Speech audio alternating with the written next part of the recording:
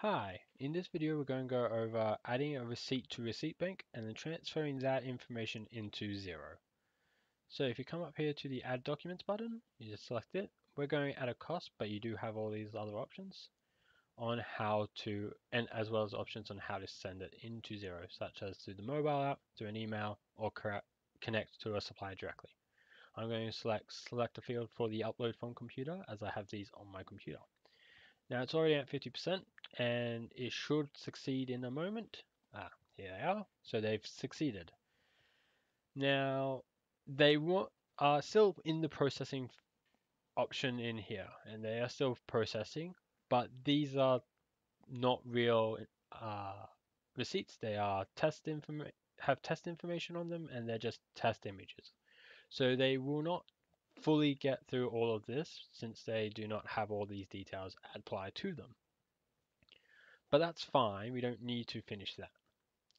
So if you just go over to the move to inbox, you just hit move to inbox and send them both to your inbox. Now that will tell it to not process that you've got everything, and you just have to pick the categories for Xero's accounts to put them in. So we're going to put these both as costs since they are receipts that we are using. So you can then review it and then put in details that were either missed or extra details so you know what you want. So we're just going to add a fake supplier.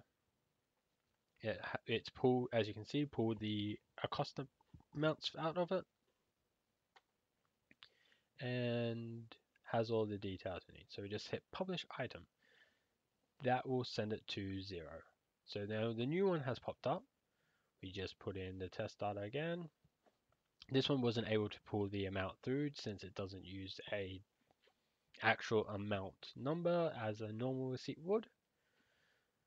So then we just click publish again and this will also send it to Xero. You can create line items if you wish, but for these I'm not going to.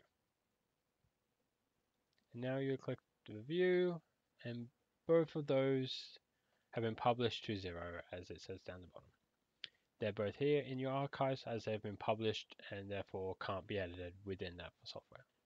So here in Xero, if you go to business and then bills to pay, and here at the top of our bills are the two receipts we just put in. So if you click on one, it will open up the receipt image there, as well as all the details it pulled or was inputted into Receipt Bank. We can check the other one here as well, and you can see the image as well as all the details like the other one. Thank you for watching. Goodbye.